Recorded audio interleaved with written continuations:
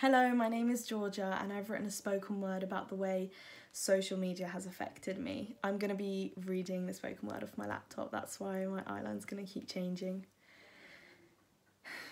Social media, what a fun place. Instagram's my favourite because it makes me feel so great.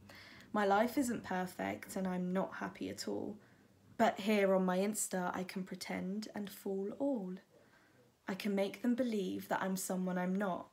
I'm skinny, I'm happy, and I'm so very hot. The real me would never think all these things. She looks in the mirror and hates what she sees. It's fine, don't worry, we'll try again tomorrow. We'll take loads of pictures, I'm sure one of them will be perfect. That's right, perfect, that's what I want. To look absolutely flawless, even though I am not. Because then I'll get likes and loads of sweet comments, which will make me feel good, at least for those few hours. People saying I'm pretty, that fills me right up. Do they think I'm desirable? Do I stand a chance? What can I do to get the boy's attention? Should I show more skin? Should I build up the tension? Do you think he'll message me if I post this one? He might actually fancy me if he thinks I'm fit and I go on loads of runs.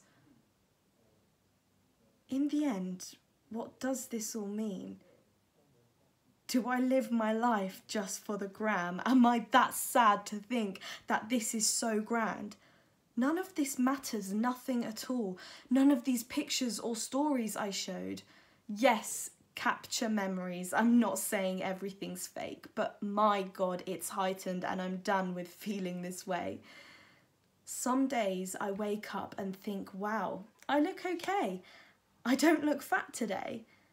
Then I go on Instagram and see how skinny and pretty other girls are and I think, wow, I look like a beach whale compared to that. I guess I should keep eating less, keep making myself suffer so I can always look my best. Wait, who am I and what have I become? Even if I try so very hard to like myself, somehow there's always a voice that keeps saying, you need to look better, you need to be slimmer, you need to sing better, you need to be smarter, stronger, fitter, healthier, kinder. Everything I do is never good enough. And Instagram has played a big part in making me feel this way. But I've learned that now and I'm taking back control. I choose what I look at and I don't let myself be fooled.